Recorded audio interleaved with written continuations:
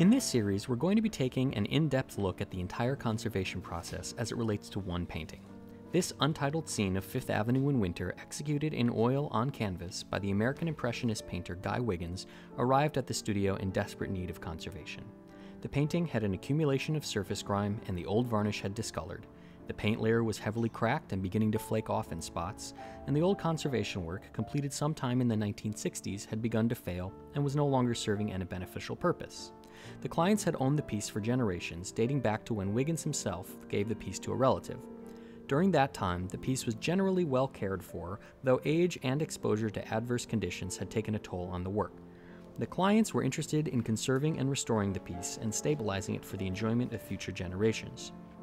The first step in any conservation is the visual examination. Looking at the painting to gather as much data as possible before touching it is essential to understanding the piece as a whole. In addition, looking at the old conservation to understand how and why it was done will better enable its reversal and addressing of the underlying issues that prompted it. While seemingly simple, the visual examination will allow me to get a better understanding of the painting in its current state and afford me the time and headspace to consider the materials and techniques that I may have to employ to achieve my client's desired result. After the visible light examination, we switch to ultraviolet or black light, which allows the conservator to observe the fluorescence of the materials and gather more information that may not be clear to the naked eye. This examination can reveal old retouching, new materials, help differentiate between mediums, pigments, and varnishes. Learning how to read the fluorescence takes years of practice and can be more of an art than science. Deep purples can often be read as old retouching or recently added pigments. Bright greens can be seen as discolored layers of varnish. Then again, some pigments, such as zinc and titanium white, naturally fluoresce even if they're original, and masking agents such as shellac and polyurethane are employed to conceal the newer work and all but prevent the ultraviolet wavelength for being an effective tool. In addition to all of the time spent looking at the artwork, it's helpful to spend some time on the artist.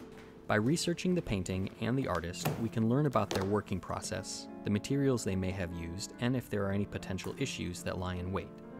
Further, if we can learn more about the artist's body of work and vision, we can better execute the conservation with that in mind. In addition, as this work was previously conserved, we can investigate the materials and techniques that were common during the 1960s in an effort to avoid costly scientific testing and better prepare for the work ahead. After all of the visual examination and research is concluded, we can move to the physical testing of the materials. Detailed notes are essential and will be referenced multiple times as the conservation proceeds. A small sample of the lining adhesive is taken from the tacking edge and stored for testing. As the lining will be removed, it may be necessary to send this sample to a lab if its composition cannot be determined locally. The first step in cleaning a painting is removing the grime that can consist of dust, dirt, cooking oils, cigarette smoke, chimney and furnace soot, and other particulate matter. The chemicals used to remove the varnish often have difficulty penetrating through the grime layer, which can lead to the use of increasingly stronger and more aggressive solvents, which is not only unnecessary, but can expose the paint layer to the possibility of damage. Starting with distilled water, we will work our way through various detergents, enzyme solutions, soaps, and other agents until we find one that is effective. These small tests are conducted in inconspicuous areas, usually at the edges of the painting that is covered by the frame rabbet. Once an adequate cleaner has been identified for the grime, the testing of the varnish can begin. Natural resin varnishes can yellow over time with exposure to ambient UVA and UVB light or become cloudy and brittle. Starting with the mildest of solvents and varying in composition and increasing in strength, the areas where the grime was removed are tested until the varnish is adequately and safely removed. It is often necessary to test different areas of the painting, as different paint colors or brands of paint can have different reactions to the same solvent. That is, while the white may be stable, the blue may be fugitive, and the cleaning approach must vary to reflect this. Relying on years of experience and research, we can narrow the possibility of lining adhesives before we make any tests.